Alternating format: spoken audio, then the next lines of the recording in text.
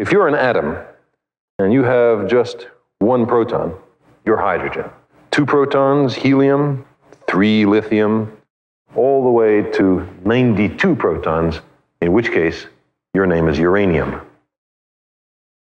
For any given element, the number of protons must remain the same, but the number of neutrons may vary. The atomic weight of an atom is the number of protons plus the number of neutrons. Natural uranium may contain 142, 143, or 146 neutrons. That means uranium has 3 natural isotopes, U-234, U-235, and U-238.